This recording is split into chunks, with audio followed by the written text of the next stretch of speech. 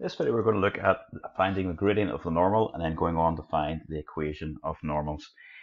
If you remember, in the last video we looked at finding the gradient of a tangent. So a tangent is a line which just here you can see we've got a curve, and the tangent is a line which just touches the curve and no more. Now the normal is very like the tangent, except it is perpendicular to it. So it will have a perpendicular gradient. So remember, it says here that if a tangent has a gradient and the normal is perpendicular, then the product of the gradients will always be -1. Better way of saying it is if the gradient of the tangent is m, then the gradient of the normal is -1/m, or the negative reciprocal. So here we'll just say, e.g., if gradient of tangent, we'll just say equals 6. That means, therefore, the gradient of the normal is a negative reciprocal. So to do the negative reciprocal, you could just turn the thing upside down and change the sign, so it becomes -1/6. Okay, so, or put 1 over it and then change the sign. I'll do another one. If the gradient of the tangent is equal to, we'll go for -2/3 this time. Therefore, the gradient of the normal is a negative reciprocal of that. So the negative reciprocal, it was minus, so just change the sign of that, it will become positive, and then turn it upside down, it's 3/2, which is the same, of course, as 1.5, and that's it. Okay, we're going to look at an example here of how we put this in the action to find the gradient of the normals. Okay, so in this one it says y is equal to 2x squared plus 4, and you want to find the gradient of the normal at x equals 1. First thing, if you see gradient, you see tangent, you see normal, you see any of those words, you want to be thinking you want to do dy by dx. Remember, dy by dx is your gradient function. So differentiate your y. In this case, you're going to get 4x. That's if you differentiate to 2x squared, differentiate to 4, you'll just get 0. So it's just dy by dx equals 4x. So that's your gradient function. And then a wee word makes all the difference. Just say when x equals 1, dy by dx is equal to just 4 times 1, which is equal to 4. Okay, the next bit, we'll just say, therefore, the gradient of your normal. Remember, this 4 is the gradient of the tangent. So your gradient of your normal, just negative reciprocal that, or turn it upside down, change the sign, that's -1/4. Same idea in this next example. But first thing I'm going to do here is get your y in index form. So that's going to be 3 upon x to the -2. And we want to differentiate. So remember, to differentiate, you multiply by the power. So -2 times 3 becomes -6. And reduce your power by 1. And this is where people make mistakes for these negative ones. So -2 minus another 1 is -3. Okay, for me that is a little bit awkward to work with. I'm going to rewrite that as just going to say dy by dx is equal to -6/x cubed. And here then what we're going to do is just say when, I'll just go across here to say when x equals -2, your dy by dx is just going to be equal to -6/-2 cubed, which is going to be -6/-2 cubed means -2 times -2 times -2, which is going to be -8. And that would cancel down top and bottom, divide by 2, and the minuses disappear. You're going to have 3/4. Okay, so that's the gradient of my tangent. Remember, we'll just say therefore gradient of, that's a gradient, believe it or not, gradient of your normal is just going to be equal to -1/3/4, which is the same as just -4/3. So just turn this fraction upside down and change its sign. Okay, probably would be too happy leaving it as -4/3.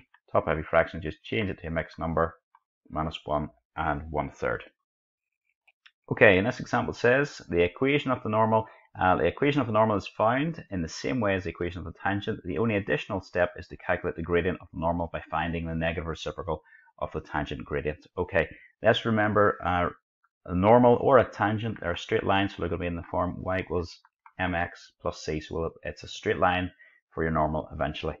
Okay, your curve was your original curve was, sorry, get rid of that, it was y is equal to 3x squared plus x minus 4. And we want to differentiate it first of all. If you differentiate that, you're going to get 6x plus 1. And then we'll say when x equals 1,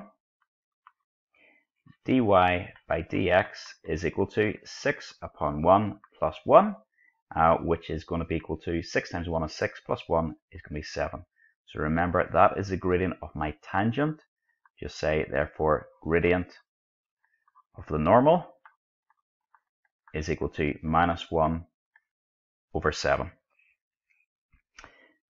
Okay, the next thing we want to do then is we'll just say we need to find a y value. So we've got the x value, but we need to find a y value. So we'll just say when x equals 1, y equals, so we're putting it back into this original equation for your y. So y is going to be equal to 3 upon 1 squared plus 1 minus 4.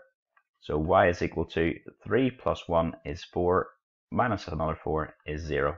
So you've got the point, your normal goes through the point 1, 0. Okay, so we're going to look at our normal. It's y is equal to, remember we said y equals mx plus c. So my m, the gradient we now know is minus 1 over 7 times x plus c. And then we're going to sub in the point, sub in the point 1, 0. So my y value is 0 when my x value is 1. Minus 1/7 times 1. I'll show all my steps here, plus c. Put a wee box up there. What have I got? I've got 0 is equal to minus 1/7 plus c. So 1 over 7 is equal to c. Therefore, my normal, I found my m value. My normal then is going to be equal to y equals minus 1 over 7 x plus 1 over 7. And I'll put that in a wee box just to make it really clear. That's my answer. Okay, last example for us here. It says find the equation of the normal to the curve. Y is equal to 5x minus x squared plus 4 at the point 1, 8. And state the point where the normal intersects the line y minus x plus 9 equals 0. Okay, forget about the last sentence there in that question. Just do the first bit as we would have done the last example. So write down the equation of our curve. Y is equal to 5x minus x squared plus 4. We're going to differentiate it. Differentiate that, you're going to get 5 minus 2x. And then we want to sub in the point.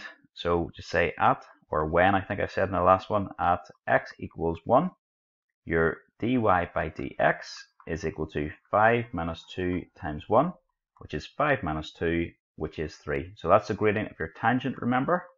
Therefore, your gradient of your normal is equal to minus 1/3.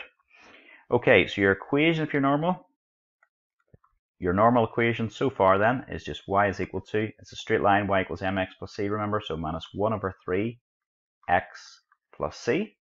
And then we can go ahead and substitute in our point. So our point is 1, 8. So sub in 1, 8. So that means y is equal to 8. My x value is 1. So minus 1/3 times 1 plus c. So that means multiply that out. That's going to be minus 1/3. Sorry, I'm talking about this, but minus 1/3 times 1 is minus 1/3. It comes across and adds, then you're going to get 8 and 1/3 is equal to c. Okay, what have we got then? So your normal is y is equal to minus 1/3 x plus 8 and 1/3. That's what we've got so far. Okay, we're going to look at this line up here, and we're going to rearrange it a wee bit to make it a wee bit easier to make y the subject. So we'll just say the line is, sorry, that's not very clear, there's wee dots above the eyes. The line is y is equal to, if you bring the minus x and then plus 9 across, you'll have x minus 9. And just put the line equal to the normal. Okay, so a wee word every now and again really makes the explanation of your work so much better. So just put those two things equal. So I'm putting this value, this expression for y, I suppose, here equal to this one. So minus 1/3 x plus 8 and 1/3 is going to be put equal to x minus 9, and we'll see what happens with this. So we'll just do that, and we've got minus 1/3 times x plus 8 and 1/3. Oh, sorry. 8 and 1/3 is equal to x minus 9. And then it's just a wee bit of rearranging from here. So I'm going to move my x's all to the right hand side, be a wee bit nicer, and move my everything else over to the other side. So I'll have 8 and 1/3 plus 9 on my left hand side. My right hand side I'll have x plus 1/3 x. So that's going to be 17 and 1/3 is equal to 1 and 1/3. It's a calculator exam, so I would just do that. I would just do 17 and 1/3 divided by 1 and 1/3 to give you your x. And when I did that on my calculator, I got 13. Okay, read the question. Have we answered it? It says, state the point where the normal intersects the line. So we've got x equals 13. You've got to find the corresponding y value. So there's two ways we could do this. You could put your x equals 13 into your normal equation, which would be all right, I suppose. You do it in your calculator, minus 1/3 times the 13 plus 8 and 1/3. But this is definitely an easier line to use, so let's just use this one. Y is equal to x minus 9. So we'll just say substitute x equals 13 into y is equal to x minus 9.